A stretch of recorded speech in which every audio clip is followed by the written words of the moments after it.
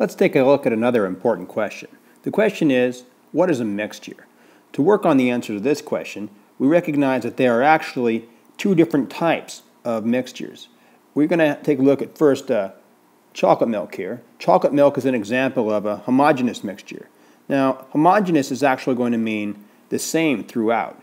And that means that basically if you were to allow the chocolate milk to evaporate, you would find that there would just be chocolate and sugars at the bottom of the glass. But basically, when you just drink chocolate milk, it feels like and tastes like the flavor is evenly distributed all the way throughout the chocolate milk. And that's because in a homogeneous mixture, all the particles are evenly distributed.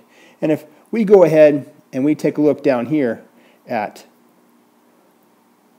lemonade, we see lemonade is also an evenly distributed mixture, so it's also going to be homogeneous. And if we come down here to salt water, you find is also a homogeneous mixture primarily. If you just look at just specifically the salts and the water in it, not some of the other particles that may be floating around, which would make it more or less heterogeneous.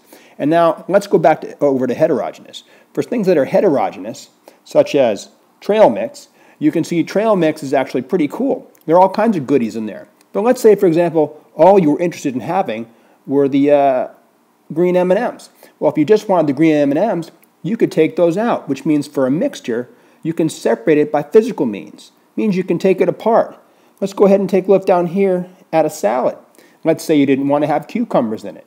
Well, you could take just the cucumbers out. You could take it apart by physical means. And that's important to know when you're talking about the difference between heterogeneous and homogeneous. Number one, homogeneous means everything's evenly distributed throughout. Heterogeneous means, no, things are not evenly distributed throughout. Yet for both, you can take them apart by physical means.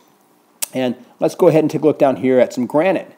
The particles of rock that make up granite, well, they are not evenly distributed. Not like they are in lemonade, not like they are in chocolate milk, and not like they are in salt water. The particles that make up a piece of granite are not evenly distributed. So whenever something is evenly distributed throughout, it's homogeneous. When the particles that make up the matter are not evenly distributed throughout, it's heterogeneous. But both for homogeneous and for heterogeneous, you can both separate them by physical means, and that makes them be very much in common.